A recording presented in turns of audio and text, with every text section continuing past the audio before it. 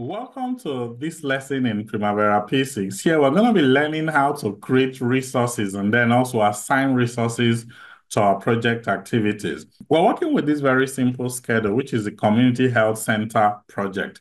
And I've done a lot of videos as a build up to this particular session. So please, this is a series. Do well to watch the previous sessions or the previous videos, and then you'll have a deeper insight into where we are at the moment. So we had already done the WBS, the activities, the duration, and in the last lesson, we took a look at how to create the predecessors.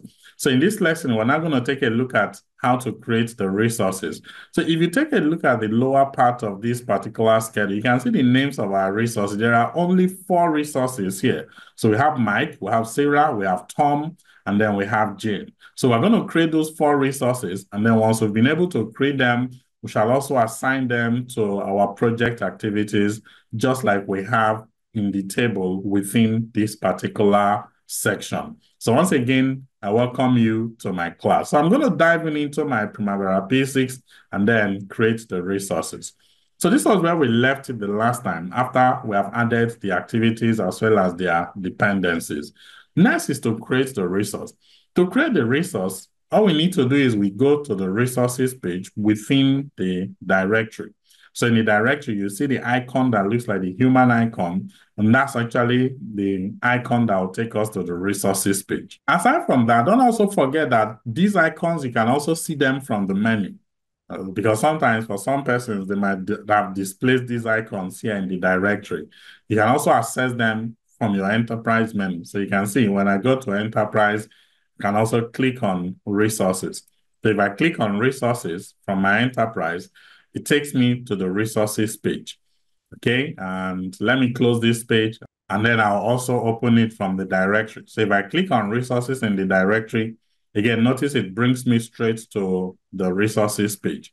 Well, at the moment, you might not be seeing anything currently displayed, especially if this is your first time of coming to the resources page. The reason is because your display is not showing all resources. Let me change my display so you see exactly what I'm talking about. So if I click on display, and then I go to filter by and select current project resources. So if you notice, when I select current project resources, nothing shows up here. Reason is because this project doesn't have any resource assigned yet. So most times, this is like the default view when you're opening your resources page for the first time. Primavera will take you straight to the current project resources display.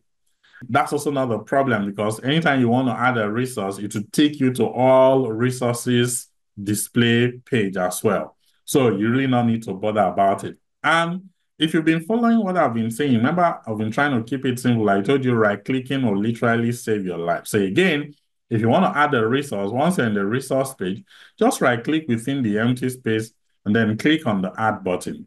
So if you notice, once you do that, it will say in order to add a resource, the filter will be changed to display all resources, which is exactly what I mentioned earlier. Just click on OK. So when you click on OK, it's going to display all the resources. So you can see the new resource that we have added. That's this one showing arrow and then new resource. So what I do is I simply terminate my project because I usually like to create like a resource category so I can put all my resources under that very category so that it doesn't get muddled up in all the other resources that you may have in the schedule. So remember the Community Health Center project, that's the project we're working on. Under the resource ID, I put my CHC. Then, of course, under the resource name, I now type in Community Health Center. Then I hit enter. So like I explained earlier on, since I don't want this to be modeled up, all I need to do is I move it left. You can see if you check the command bar, which is the bar by the left, you're going to see the move left button. So I use the move left button to move it left. Then I use the move up button to move it to the very top. So you can see now it has come as the #1 item here at the top. So this is now where I need to add those my resources, 4 of them.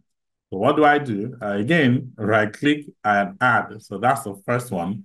I go back again to that's my first column, my first line, which is Community Health Center. And then I right-click and add again for my second resource, add again for my third resource, and then I repeat the same process for my fourth resource. So let me quickly check the brief to see the names of these my resources. So I have Mike, Sarah, Tom, Jane. Mike, Sarah, Tom, and Jane. All right, so the first one is Mike. For the initials, I can use an M, and then I type in Mike. And the second one is Sarah. For the ID, I can put S, and then I type in Sarah. The third one is Tom. So here, under the resource ID, I put T, and I type in Tom. And the fourth one is Jane.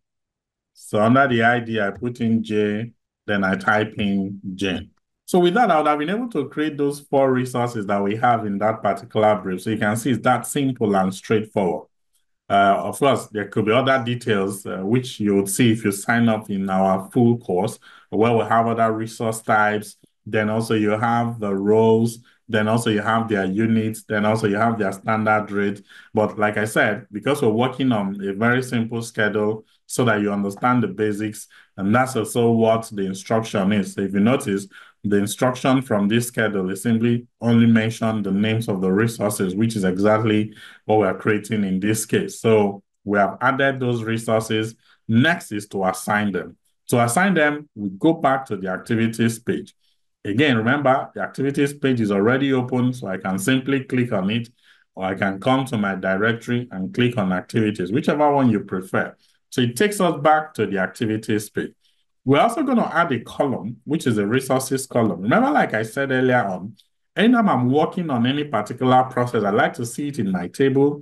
I also like to see it in my detail view. It helps me to be able to know when I'm beginning to make a mistake so that I could make adjustments where necessary. So I'm going to be adding another column, which is, of course, the resources column.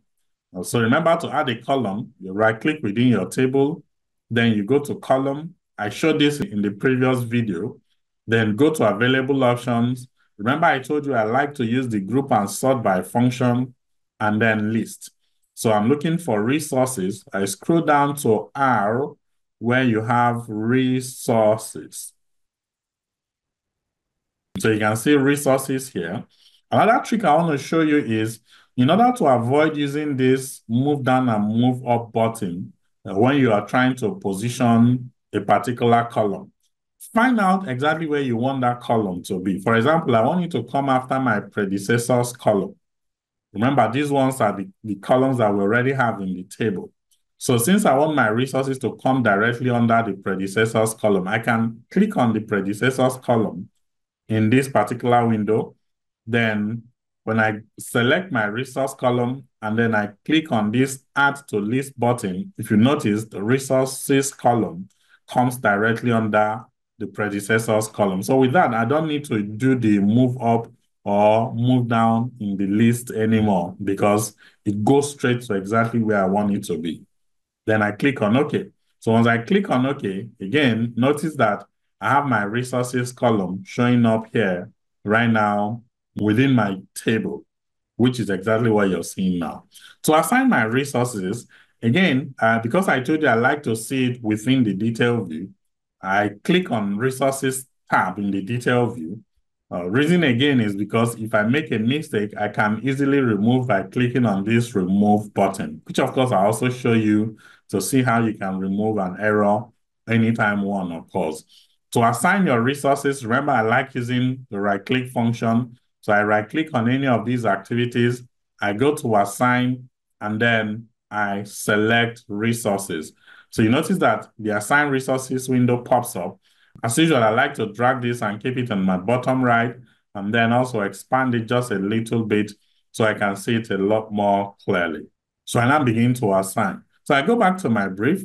Within my brief, the activity C1000 is assigned to Mike, C1010, Sarah, the 1020 is Tom, while the C1030 is Jane. So I'll also assign them in that particular order. So the activity C1000, which is site preparation, remember from the brief, this was assigned to Mike. So I select the C1000 from my table. Then I come to the assign resources window, I select Mike, and then I click on this little green assign button. So you notice Mike shows up here under the resources column. In this detail view, it also shows up here that the resource for site preparation is Mike. Remember, for excavation was assigned to Sarah. So I select excavation. Here I select Sarah, and then I assign. Foundation laying is assigned to Tom. So I select foundation laying. Here I select Tom, and then I assign. Utilities installation is assigned to Jane. And here I select utilities installation. Then I select Jane, and then I assign. And then also, if you check the brief, the framework erection is assigned to Mike. So I select framework, I select Mike, and then I assign. While wall construction is assigned to Sarah, I select wall construction and Sarah, and then I assign. Roofing is assigned to Tom, and then I assign. Electrical wiring, Jane. Plumbing, Mike. Flooring, Sarah. Painting, Tom. And the last activity, which is final inspection, was assigned to Jane. Once I've done that, I simply click my close, and then I close the assign resources window. So here you can see that my resources have been populated and it has also been assigned. I hope this particular lesson on how to create and assign resources was quite informative for you. Again, if you need a detailed course about how to use Primavera, you can book a one-on-one session contacting me in the contact details below, or you can also buy any of our courses on Udemy, and you'll be grateful that you did. Please subscribe to my YouTube channel if you want to see more of these videos, and I'll see you in the next lesson. So in the next lesson, we're going to take a look at how to add the cost. If you take a look at the brief, you will notice that that's the very last thing, and that's the next thing we're going to be doing, which is assigning costs to our project. Thank you so much for watching, and I'll see you in the final lesson.